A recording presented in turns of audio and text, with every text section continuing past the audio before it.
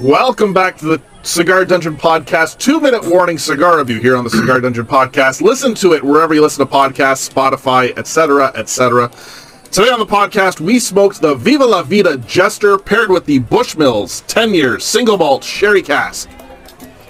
We also went and looked back at a list of all the cigars of the year Cigar Aficionado ever had from 2022, going all the way back to 2005, was it?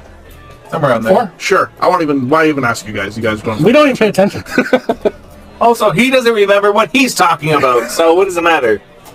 So, you know how we do on the Cigar Dungeon Podcast, we put 40 seconds up on the clock. We're going to give you what we thought about today's pairing, and that'll be all for today. Are you ready, Marty? Yeah, sure. Alright, so talking about this cigar. Honestly, this cigar came out of the gates as a powerhouse.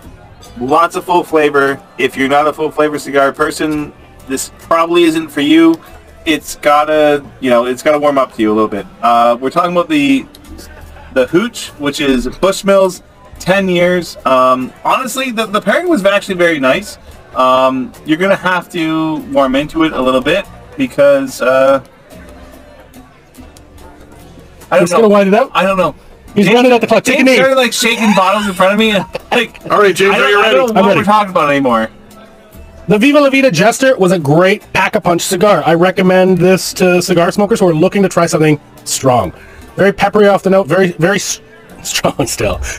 You muddled me with dumbness. I would have to say that this cigar is a good cigar to smoke with friends or in a conversation. It's one that you want to put down and then pick up and revisit. I think if you tried to power through this, if you're a fast smoker, you might get too much about it, kind of scorch your taste buds. It paired awesome with the Bushmills single malt Irish whiskey, triple distilled. It's a lot like a Scotch. There's some peatiness to it. It's a bit sharp while still being very well balanced, and I think the pairing was delightful. The Viva La Vida cigar was a fantastic cigar. It absolutely pummeled my taste buds off the bat in the first third, but somewhere about the halfway point, it kind of opened up and became a much more pleasant cigar. Yeah, we're all dumb. It's very full.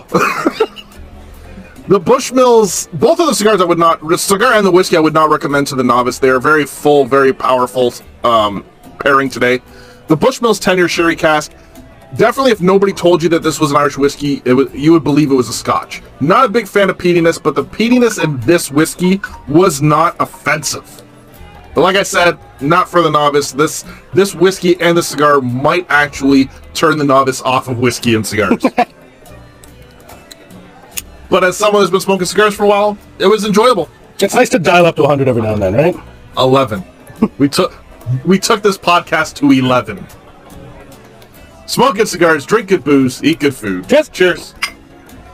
Yes.